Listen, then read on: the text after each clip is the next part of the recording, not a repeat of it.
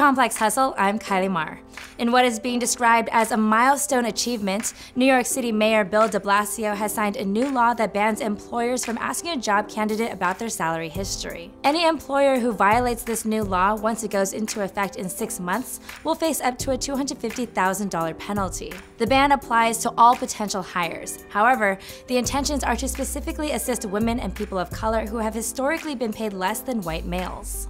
After signing the legislation, de Blasio stated, "The simple fact is that women and people of color are frequently paid less for the same work as their white male counterparts. This bill builds upon the progress we have made to close the pay gap and ensure everyone is treated with the respect they deserve." The wage gap hasn't decreased significantly for nearly a decade. The average woman who works full-time reportedly makes 80% of what her male counterpart makes. And while women make less than men, women of color experience an even greater pay imbalance. If employers continue to base compensation on past salaries, we'll never break this pattern, and the issue of wage discrimination will be perpetual.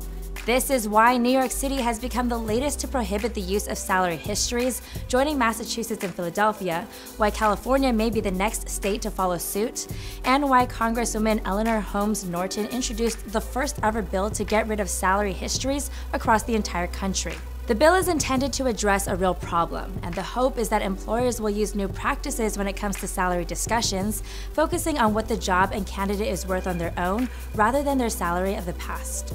But what do you think? Let us know in the comments below, and for more stories like this, subscribe to our channel on YouTube. For Complex Hustle, I'm Kylie Marr.